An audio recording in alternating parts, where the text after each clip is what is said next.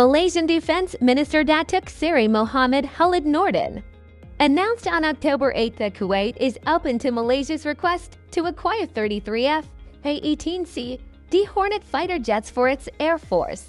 However, the acquisition is contingent on approval from the United States and also on the smooth progress of Kuwait's own Air Force modernization program.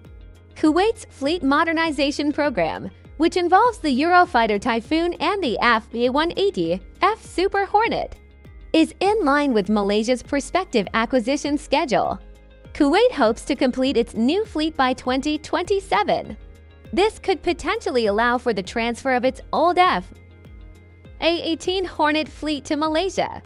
Earlier on October 6, Datuk Seri Mohamed Khaled Nordin had paid an official visit to Kuwait, accompanied by Royal Malaysian Air Force RMAF Chief General Tan Sri Asghar Khan Gorman Khan.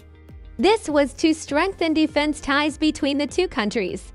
The visit discussed the potential procurement of A-18 Hornets and broader defense cooperation between Malaysia and Kuwait.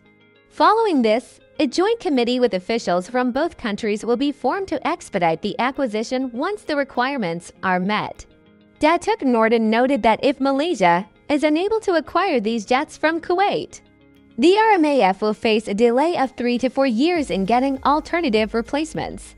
It is known that Malaysia first expressed its interest in acquiring Kuwait's A-18 Hornets in June 2024 following an evaluation by the RMAF's technical team.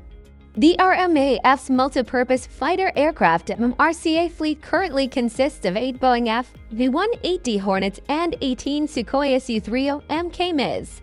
Meanwhile, the MiG-29 fleet was retired in 2017.